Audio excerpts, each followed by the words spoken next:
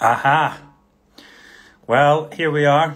Let's see if I can do this. Thank you all for being so patient. I was trying to see if I could bring in our special guest for our MPC 2022, our new charity partner. So if I can find them, it would be fantastic. So please don't request to join, because I'm not going to invite you in. I'm just going to see if I can invite them. And here we go. Request to join. Here we go. I can see they're following. Ah, interesting. All right, guys. Interesting. Second time a charm, indeed. Well, you say so. Let's see. I'm going to... Interesting. Ah, there we go. Guys, thank you for your patience. I'm hoping that I can bring our guest. Perfect. Thank you for your patience. Matt Hill. There we go. Sorry about that. Thanks for joining. I don't know what's going on there.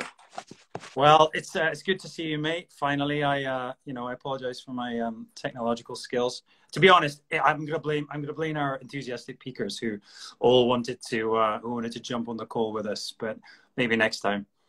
I think it's a bit both of us. I'll probably take the blame because I was looking for the button. And I had like 3 people trying to tell me, look for this button, look for this button. But here we are. So I'm very excited, and I think I have half the team that's very jealous that I'm on a call with you right now. Well, I'm delighted to be on a call with you, Matt. Honestly, I'm so excited. I mean, for the people that don't know, My Peak Challenge, we've been supporting a number of charities over the years. We have tried to make a positive change in their health and their lifestyle, but also in the world environment around them, whether that's, cancer research, blood cancer research, or other charities from, global food banking to hospice care. But we really wanted to work with you. I think I've just scared him off. Look at that. That's fantastic. I actually scared Matt off by talking about other charities and not about his charity. Let's see if we can pull Matt in again. That's strange. I guess they just want they want extra time with Matt. Now, can anyone guess where Matt's from? His accent's interesting.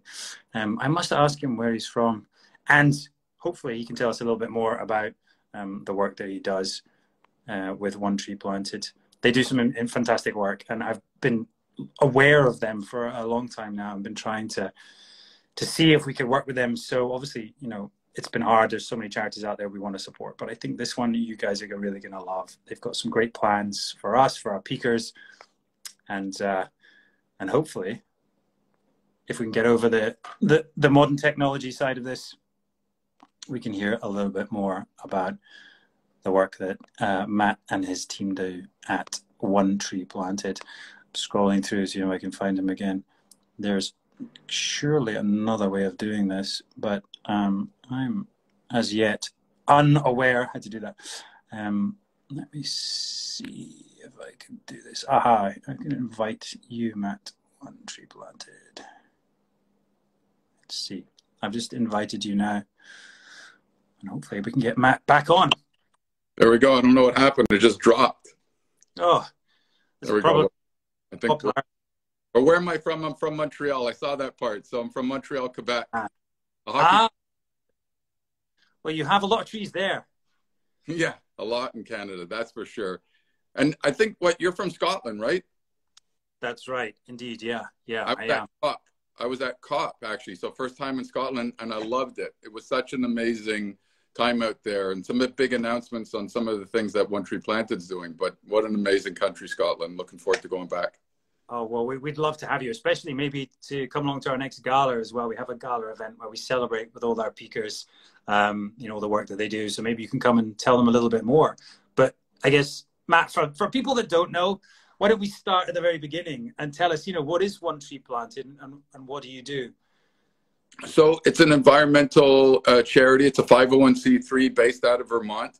And we plant trees around the world. I always say we plant trees in North America, South America, Asia, and Africa. But now Europe being our newest region, so we now have to learn to say 5 regions around the world, but doing a lot of work now over there in Europe, Romania, Spain, Scotland, Ireland, etc. Yeah. Yeah, and then donate, for every dollar donated, it plants a tree. So, started 8 years ago, and really was, I knew people like your followers and want to do more for the environment. But when you look around, there's a lot of great environmental organizations out there doing incredible work. But I found that when you went to their website, it was too technical, or a lot of them position themselves as doom and gloom. If you don't donate, the world's going to end tomorrow. I wanted to do it as inspiring, and exactly what you said, global movement dedicated to educating, inspiring, members to live healthier and happier lives. It's the exact same thing with One Tree Planted, trying to inspire, educate people about the importance of planting a tree and how it helps. Yeah. And it's such a simple thing to understand. I think, with the world, it's the state it's in right now, you can get depressed, you can get, it feels a little bit out of control, but this is a way for peakers and for everyone to sort of take control of their environment, right? And such a small thing like planting a tree can make, I guess, a big difference. Trees, obviously, they look great, and I love the outdoors, but obviously they have another role to play in the environment. I mean, how does planting trees help? So, I say the 6 pillars. So they help with air quality, help with water quality, help with health, create jobs, help with local biodiversity, sequestering carbon from the atmosphere. So a lot of benefits when you plant a tree, and it's so tangible. You go out, like you said, in your local community, plant a couple of trees, and it's so gratifying getting your hands in the dirt. And it really was a big part of our growth, organizing tree planting events, all around the world. And people go out there and say, oh my God, this is amazing. I didn't realize how this is having an impact. I want to do more. So again, it's exactly about inspiring people, educating people about the importance. Yeah, I love it. And as you say as well, like you do it all around the world. And I think everyone, from Brazil to the UK to Australia, I think we all have seen, the sort of deforestation, but also the benefits we can get from replanting. But you do it, $1 a tree. How does that happen? How does that work? So Reforestation 101. So there's 4 fundamental costs. The first key cost is the site preparation. The second cost is to grow the tree at a nursery. And then the third component is the cost for that tree planter to go out and plant it. And then the fourth cost is the monitoring and maintenance of those trees, because, use this expression, easy to plant a tree, but growing a tree is a little bit more difficult. Yeah. So go back a year later, 3 years later, you want to make sure those trees are surviving, and it's complex. Working in Brazil, like you said, is more challenging, and working in Canada or California, it's all different. So we have an incredible team here at One Tree Planted that constantly look for projects, partners on the ground that have been doing incredible work for decades. And what they're missing is just a little bit more funding to get more trees in the ground. So that's what we are doing and helping out, in over 50 countries we're planting right now. We, obviously we love the work you do, and that's exactly why we want to help you raise funds and obviously continue the great work you're doing. And I just saw a question there from actually someone in Brazil, but they're asking, what kind of trees, and how do you decide what kind of trees to plant? So it's those partners on the ground, and in Brazil, complex, different situations. We're working with a great organization, Black Jaguar Foundation, and it's important when they're planting these trees that it's helping with the ecosystem, the local biodiversity, but we're really relying on them. They've been there for decades. They know the type of trees that need to be planting, and they'll give us the breakdown of all the different types of tree species that they're planting and why. I'll give you one that was in Colombia. I'm just using an example, but, from illegal mining over the many years, and they used like mercury that, really degraded the soil quality. Nothing could grow there. So they wanted to try a new type of tree species, the acacia tree, and it really drops a lot of its leaves into the ground and provides more nutrients to the soil. And it also has a lot of sap on the tree, and the bees love that. So the bees are getting attracted to these trees we're planting, and it's helping with the entire ecosystem. So a lot of people don't realize, how it's so interconnected, but we really rely on the partners on the ground. British Columbia is a huge area where we plant, and they noticed with the big forest fires on the West Coast, happening more severe, more frequent. There's these that we call them pioneer tree species, aspens and cottonwoods, that when the fires hit it, the fire dipped. So they wanted to put 200,000 trees to test it and see what would happen in the next Oh, wow. but we were a nimble organization to get them to order those trees at the nursery, and they wanted to try it because, as we all notice, the climate's changing, more severe storms, all over the place. So we have to be thinking forward. What type of trees are going to be, resilient to this, where we're going to be in a few years? Yeah. Wow, that's incredible. Yeah, I mean, I knew about the sort of the ecosystem and certainly even for erosion as well, but I didn't know Mm-hmm. I mean, it's not as amazing they can even stop a fire. I guess there's certain types of trees that are more resilient than others, and I guess they are the sort of the lungs of the world. So, Yeah, totally. how many trees have you planted so far? Not personally, but as part of your organization. Well, these tree planters that do incredible work, I don't know how they do it because I've gone out to some sites and you're going at 4 a.m. and there's mosquitoes and black flies just eating you apart. But they're just so focused and they plant like 3,000 trees a day. Wow. But, this year we planted over 23 million trees this year. In total, we've planted over 40 million trees. I started this 8 years ago. I just wanted to make it simple for people to get involved and learn about the importance and get out there and plant some trees. So I never would have thought that we'd be this big right now. Building the brand, to me, it was important about corporate culture and build the brand. And when you think about tree planting, people think of one tree planted. So, thanks so much. Can't thank you enough about, just people realizing the importance and learning about one tree planted, and I always say together we're planting a forest. This all kind of is a big collective effort. It's incredible. 40 million trees. That's just stunning. I mean, thank you for doing that. I mean, how many? What's your plans for the future? You want to do another 40 million? I mean, where can you get to? Is it just as many as you can? I mean, people like yourself that are inspiring people, and planting trees helps with health. You're all about health and eating and a balance and everything. So they're so interconnected, right? But we're doing tree planting projects now that are more in urban areas that are providing more canopy cover, reducing the heat, and just providing better, cleaner air. We're working with a lot of professional athletes and teams right now because they have, big following, and you have a reach, you have a voice, and it's all these people say, "Oh my God, this is amazing." The biggest question was, how do I know my tree's being planted and did it survive? So when you ask me 2022, what are some of the goals? It's going to be really on satellite and drone monitoring, so that we can show, analyze the environment where we're planting trees, showing where it's going to be interconnected biodiversity corridors, and that you could click on a button and kind of see that indeed my $20 donation or $1 donation, you could see the work and effort that's being done. So big part in 2022 for us. I love it. It's such a simple but yet really effective way to affect positive change in the environment and in your health as well. Not only looking after the environment, but you're looking after your health. I think we all crave cleaner air and better living conditions. So Totally. it's fantastic. Well, I was wondering if we would take see if anyone wants any questions. Actually, I've seen quite a few people, but they're loving the stats you're coming up with and the work you're doing. And I'm just so happy, to be honest, to be supporting you guys. I know our peakers are delighted, and we've got some projects together that we're going to be working on as well that we're not going to reveal just yet, I don't think, but we are working on something together. Isn't that right? Yeah, absolutely. And, people, the impact that it has in terms of job creation. And, we're doing projects, one of them, it's amazing, in Rwanda, where they're empowering women in the workforce. We're doing mangroves in India, an incredible story, and it's almost a tearjerker. But I mean, there's one project in the Pacific Northwest where we're planting trees. It's cleaning the water, these streams, these critical watersheds, that's bringing back the salmon. And as we all know, in the Pacific Northwest, the icon's the orca whale, the resident orca whale, and it's actually on the endangered species list.